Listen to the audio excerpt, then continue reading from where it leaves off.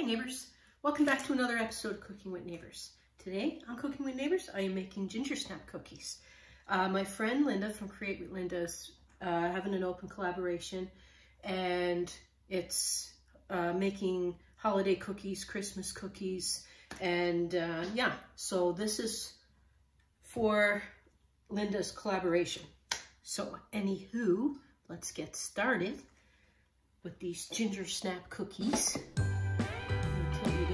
I'm going to tell you the ingredients as I'm doing this. Alrighty then, 3 3/4 of the cup of flour. So I'm going to just mix these dry ingredients together first. 1/4 of a cup of cloves. A 1/4 of a cup. Oh my gosh, don't do a 1/4 of a cup. 1/4 of a teaspoon, people. Get with it, Jerry.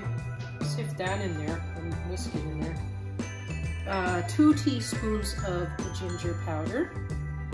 Whisk it all through the flour. 1½ teaspoons of cinnamon. Baking soda. 1½ teaspoons of baking soda. It's slow. I put a little bit more cinnamon in than the recipe calls for, just because I like it. But yeah, you can do this with ½ teaspoon to a teaspoon of cinnamon. Okay, so I'm going to set that aside.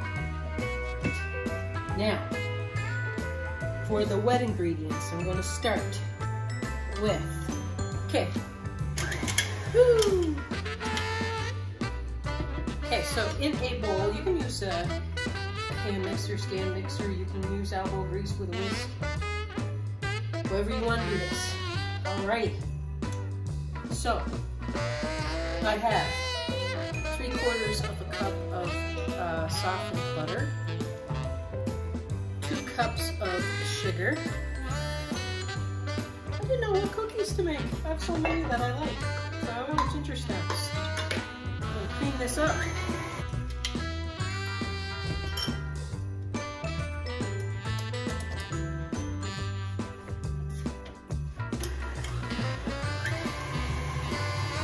Get yourself 2 large eggs and beat them really well so that the whites and the yolks are really incorporated really well.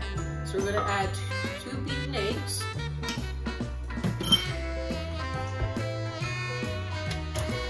This is ½ cup of molasses.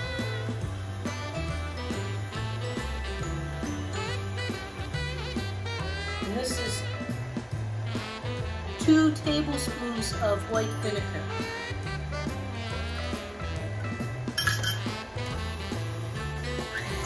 Wow, that's nice and creamy. I'm just going to scrape down the sides. I'm going to change my attachment because I don't want this to get all coagulated with my flour. My oven is preheated to 350. Okie dokie. Now I'm going to sift in my dry ingredients.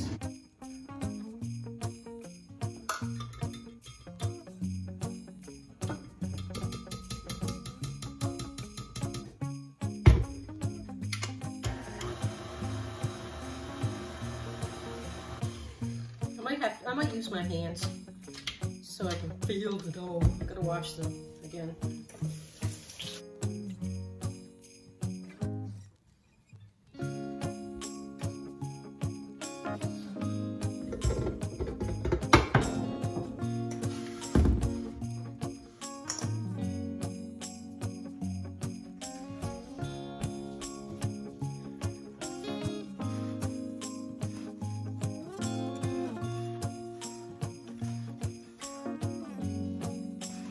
Okay, I'm forming a ball.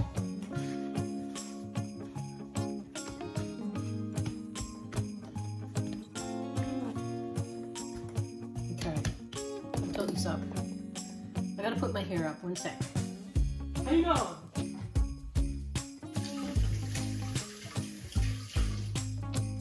Okay. Now, neighbors. Crooked. There we have it. Just wanted to say hi to you. form this. We're going to make 3/4 of an inch of a ball, okay? I have a parchment lined baking sheet, or you can grease up a baking sheet. I hope everyone is having a good time.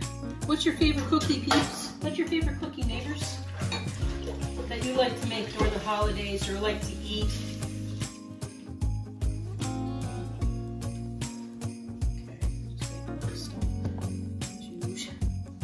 Okay, so looks more like an inch. This is a small ball. I'm just going to do small balls. Just going to space them apart. I'm going to try to make them all the same size. Try. So I'm going to load that up. When you're rolling them, make sure that they feel smooth and not crackly. So if they feel crackly, just keep rolling until they feel smooth.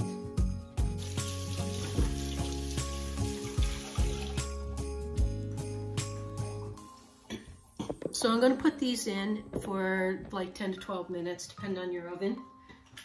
And I'm going to continue with the rest of them. I'll take you back when they're out. When they're out and ready to be eaten. I need you neighbors to see this. Oh, she moved. She was staring in the window of the stove for like the last 5-6 minutes, just staring at the window. I guess she likes to smell the Gingersnap Cookies. Okay, neighbors, taking out the last batch. I made 56 cookies. Cancel button. They get this nice little crackly look on top. I'll bring you down. I gotta show you. Look at these cookies. So, I'll try that. They'll get more of a snap to them as they cool off. I believe the vinegar is what helps with that. Now it seems like no one's gonna wait for it. Oh, it's gonna be alright if you just hold tight. All right, neighbors, happy holidays to you. Thank you for watching this video today. I appreciate all of you. Peace, love, God bless. If you're celebrating Christmas or Hanukkah or whatever your celebration is or is not, I wish you all well. Peace be with you.